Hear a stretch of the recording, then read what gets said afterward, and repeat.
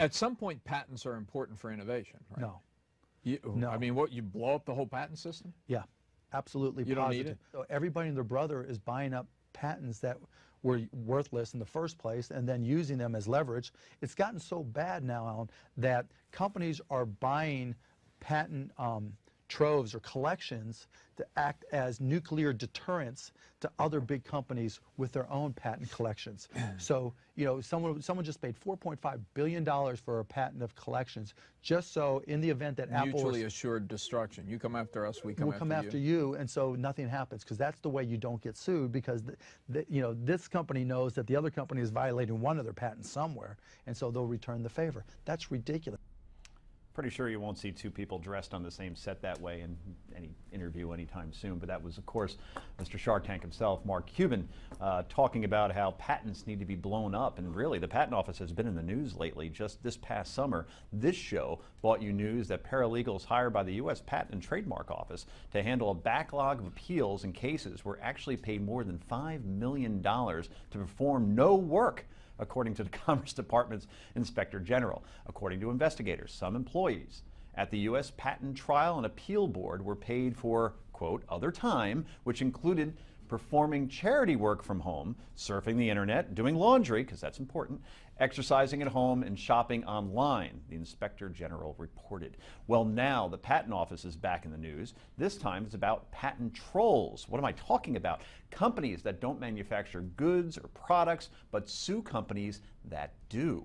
Joining me now is Bill Watkins, Jr., a research fellow at the Independent Institute. Mr. Watkins, thank you for being here. It's a pleasure to come in. So is Mr. Shark Tank, Mark Cuban, owner of the Dallas Mavericks, is he right? I tell you, Mark Cuban is spot on with many issues in the patent system. He's done a great service to the industry. For example, Mark's created the chair at the Electronic Frontier Foundation to get rid of stupid patents. That's the name of it. That's the official name. That is the official name that he has funded.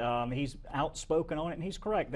Our patent system is broken. It needs correction. Innovation is stifled, and some reform is definitely needed. Mark is right. Right, Mark is right, and certainly Lisa Rain is right. She is a writer for the Washington Post and has done some great work. Here's one headline that I want to read to you. Patent Office whistleblower, quote, managers have no idea when their employees are working, and they describe accounts about time and attendance fraud by examiners at the U.S. Patent Office.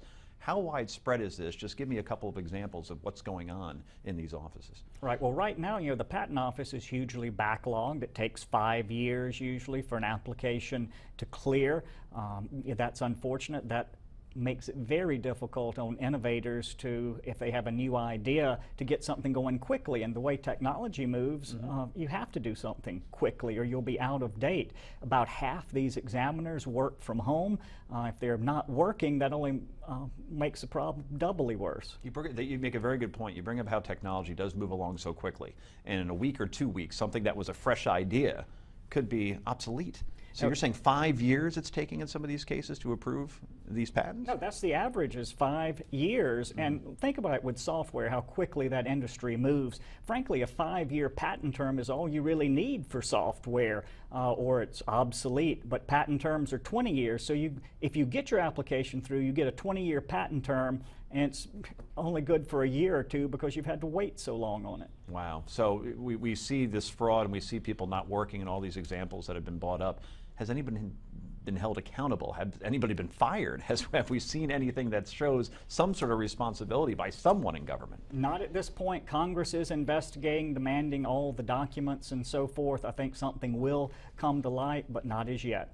Interesting. The employees, Bill, they recounted how they tried and failed to stop this, according to the Washington Post, what they called routine cheating on timesheets, bonuses to examiners who did not do the work rewarded, and it's a culture of management looking the other way. Now, from what I understand, they're meeting their so-called quotas in terms of the number of patents that they approve or at least process.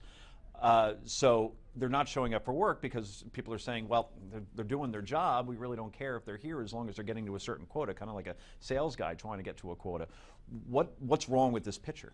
No, you're absolutely right. They're inloading At the end of the quarter is when you see most of their applications processed, and they're doing the work rather than throughout the quarter. And how could they be gauged just on moving applications? That's easy to rubber stamp a patent application that should never be approved. They should be judged on the quality of their patent examination and the quality of work that they put out, but they're not. It's just a numbers game. Interesting. Same article, Washington Post, an exasperated supervisor complained of feeling toothless. He says, quote, "I cannot make them work if there are no consequences if they do not work." The quote finishes that they are able to get away with so much and still get good ratings. As a government employee, I no longer can sit by and watch this problem get any worse. How do we solve this, Bill? Well, there has to be accountability for these employees. One, rather than VPNing into work, they need to be held accountable, where, like most government employees, they use a government computer and the government supervisors can review exactly what they're doing, rather than this idea that you don't turn over computer records to judge an employee's performance or the hours they're working. The unions have negotiated that, and it's very favorable to the patent examiners, but that has to stop. They should be held accountable just like everyone else in business. Interesting. And I don't think people realize that the Commerce Department, they issued a stern email about this. You know how many employees work there? 47,000. This just isn't one office and a couple of people slacking off. I mean, this is a widespread problem, and we hear so much about government waste and government debt and how we can run things better. And this is going on right underneath our nose. Well, not anymore. The Washington Post is talking about it. You're talking about it as well. Tell me more a little bit about your book. It's called Patent Trolls, Predatory Litigation and the Smothering of Innovation. You almost had a rhyme there, but that rolls right off the tongue. Tell us what we could expect if we buy that book, which I'm going to, by the way. Well, you can expect a study on the problem of trolling that Mark Cuban mentioned in the opening segment. You've got entities holding large numbers of patents, not to make anything, not to have a new process to invent, but to sue. It's a litigation game. It's a racket. It's a shakedown. So somebody's coming up with an idea, and hoping that somebody comes up with an idea that actually works because of the quality you talked about before, the patents. So then when that idea does come to fruition from a larger entity or one that is more organized, then that person go back and say, hey, you stole my idea? Is that basically the gist of it? That's right. They can sue on that, or they go to bankruptcy auctions, get old, outdated patents, and sue anyway, just claiming there's some tangential relation between the old patent and the new process that's out there. Patent litigation, it costs over $1 million to take a case to trial. Who can defend that? Right. I always look at Britain. I love the Brits. I'm Irish, but I love the Brits. And what they do over there in terms of litigation is that if you sue somebody, this is a general analysis, or at least perspective that I'm giving you, but if you sue somebody in Britain and you get it wrong, in other words, your lawsuit is just tossed aside, you then pay the legal fees of the person that you sued. And they have a lot less frivolous lawsuits of people just saying, hey, you did something, you stole this idea, because, boy, there's consequences that are involved. And I think in this country, you could sue somebody, you could get it wrong, they could say, that's a nonsensical lawsuit, we're going to just throw it out. Meanwhile, it costs the person that you're suing money.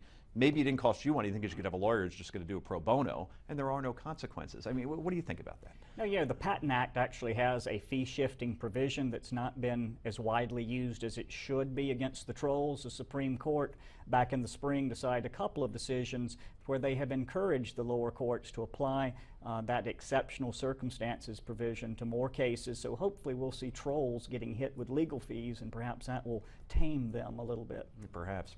So moving forward, in terms of, you say, okay, there needs to be accountability, people need to be fired. Just give me a 15-second prediction. Will this be solved, or we're going to hear more cases of erroneous time cards, and will the quality ever improve with these patents? Will Mark Cuban and guys like you, are you able to make an impact eventually? I think if Mark Cuban, with what he's done, Patent Trolls, the book, if people will just take notice to how important patents are and innovation is to our economy, they will have to hold these people accountable, get these patent examiners to work a full docket based on quality, not on numbers, so we can see our inventors get the patents they need, good patents, not junk patents, and move forward that way. Well, we appreciate you coming here, Bill, and certainly Mark Cuban is an influential person, no question. Appreciate it again, and thanks for coming into studio. Thanks so much. Well, everybody, we'll be back with the best of Give Me 5. That's after the break. But first, everyone is going green these days to help the environment. But did you know going green could also help you save some green? For more of the high-efficiency smart thermostats for your home that could help reduce energy costs, here's your Max to Life moment.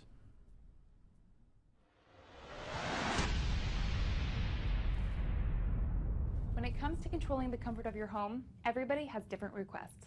Nowadays, a thermostat can be smart enough to know your schedule, your routines, when you come and go, and adjust to your every need. But can the comfort be just as efficient as the cost? Well, your smart thermo is set up to save money through HVAC costs, and that could be your temperature, your humidity, anything that involves the HVAC system. The way smartphones and smart thermostats work is they allow the user to control them from anywhere in the country to make sure that they're getting the highest level of efficiency with their thermostat. An average household spends nearly $2,200 a year on energy bills, half of which go towards heating and cooling empty and unused spaces. Having a smart thermostat in your home can save time, use less energy, which in turn saves you money. Many companies sell them, so shop around for the one that best suits your needs.